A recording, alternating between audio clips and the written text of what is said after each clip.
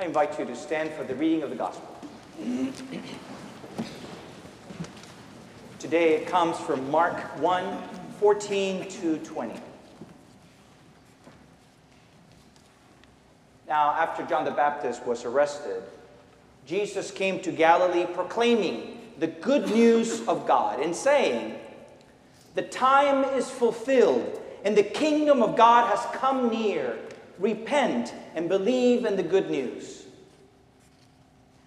As Jesus passed along the Sea of Galilee, he saw Simon and his brother Andrew casting a net into the lake, for they were fishermen. And Jesus said to them, "Follow me, and I will make you fish for people." And immediately they left their nets and followed him. As Jesus went a little farther, he saw James, son of Zebedee, and his brother John, who were in their boat mending their nets. Immediately he called them, and they left their father Zebedee in the boat with the hired men and followed him. Friends, this is the word of the Lord. Thanks be to God. You may be seated.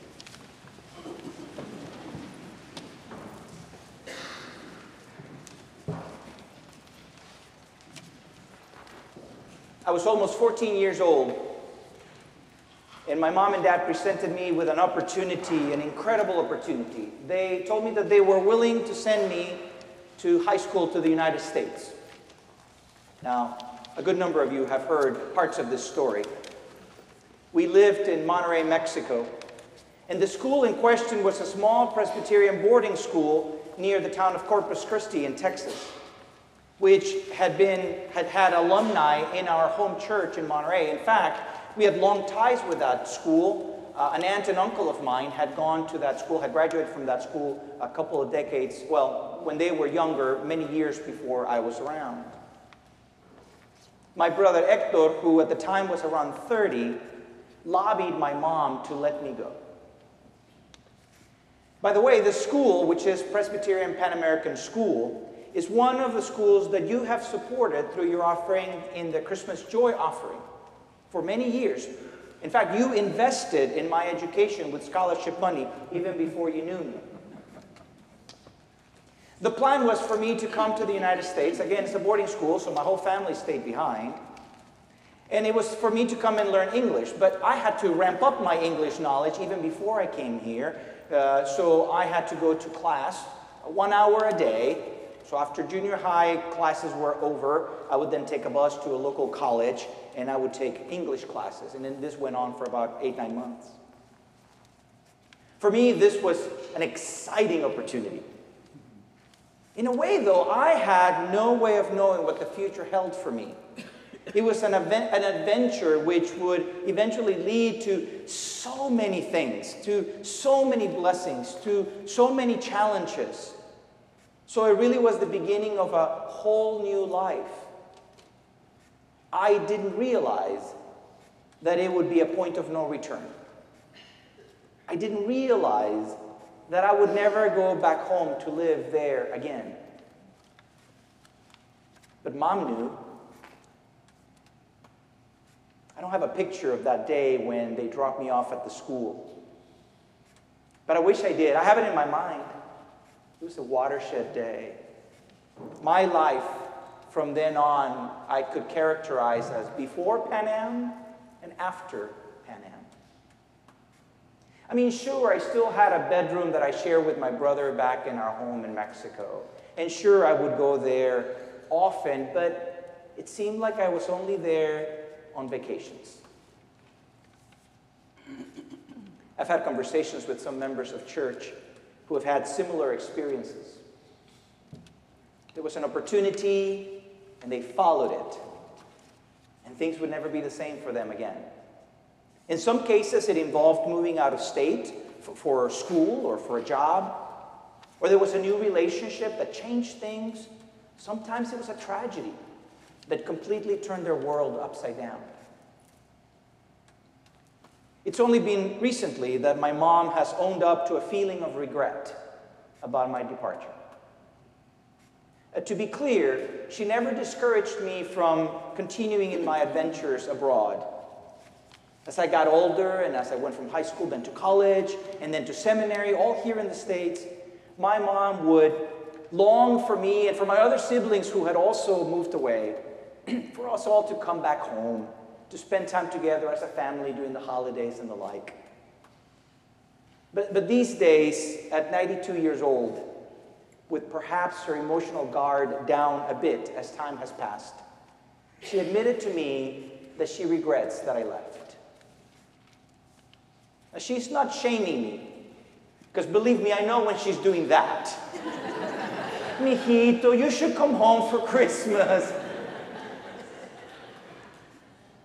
Rather, it's like we're sitting at her kitchen table having a cup of coffee and noticing a scar on one's hand and thinking back about the time when that little line on the hand hurt and bled.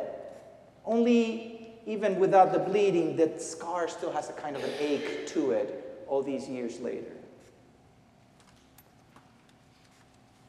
Hearing the gospel story today, I imagine that the mother of James and John had an emotional scar left behind after that day. I imagine that early that afternoon, when Zebedee and the hired man came back home after a night of fishing and a morning of mending nets, that Zebedee had to break the news about the two boys to his wife. The two boys, because they couldn't have been very old.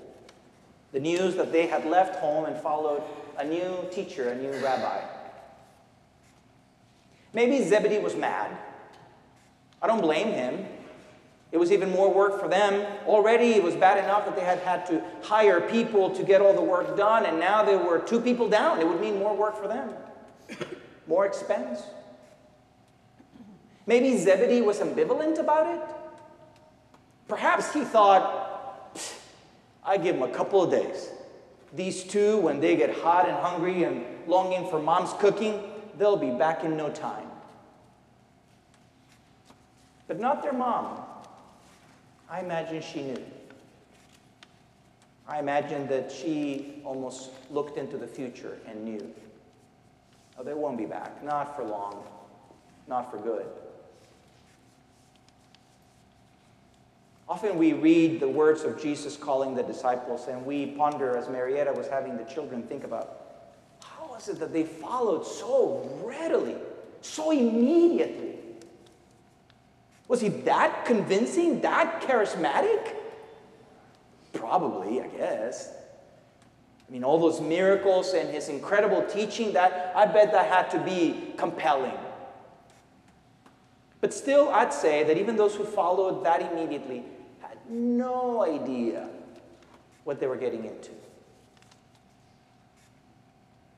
Maybe what was so appealing was that the words that Jesus was preaching created an invitation to walk through a threshold into a brand new start. This is what Jesus proclaimed: the time is fulfilled, and the kingdom of God has come near. Repent and believe in the good news. There's a lot to unpack in that. There's a sense of urgency and of perfect timing. No other time before or since will be as ideal as this, because somehow God's influence, God's impact has become almost palpable. And so the invitation is to turn from the corrosive notion that we are in charge, and instead to trust with all of our heart this good news of a God whose love for us knows no bounds. What does God loving us feel like? What does God being in charge look like? They didn't know, but they could sense the newness that was being offered. And more than anything, they realized God was there, nearer to them than they had ever imagined. We also have the story of Jonah today, the Madonna read. The people of Nineveh doing a 180-degree turn. And here, we actually have bad news preached to them. You will perish. The city will fall. Yet somehow God's Spirit stirred in them with a deep and irreversible repentance. which took everyone by surprise, including God. You probably recall some of this story about Jonah, right? The fish or the whale. The prophet that didn't want to go preach to the Ninevites. They were their sworn enemies. And that's when the whale captures Jonah, because Jonah was heading in the opposite direction, regurgitates him on the beach. Gross.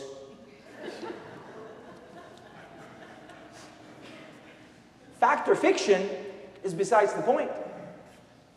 Jonah knew what would happen if the Ninevites took God seriously. They would change. They would go from being enemies to being a part of the family. Jonah knew that there would be a point of no return, even if the Ninevites were clueless about their momentous decision.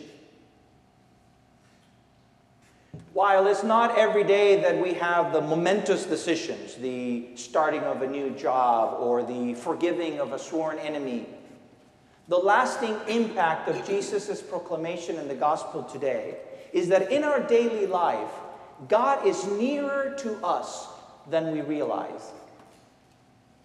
If we think of the reign of God as something far off or high up or way into the future, as something that we don't really ever have to face, it feels less urgent.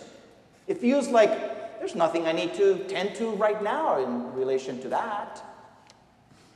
But that's not what Jesus is saying. The reign of God, the presence of God is within reach in everyday moments. In the Celtic tradition, they speak of thin moments. When the divide between the divine and the human is as thin as a veil. When we suddenly find ourselves so close to God, it takes us by surprise. It takes their breath away. We live surrounded by these thin moments, by moments of such divine closeness that if we were in tune with them, we'd realize how often it is that God is trying to guide us, trying to bring us close, trying to bless us. But as our wise mothers could have predicted, those thin moments lead in life-changing directions. Because that's what happens when God gets a hold of us, truly. I know you've had moments in your life when God was surprisingly near. In the comforting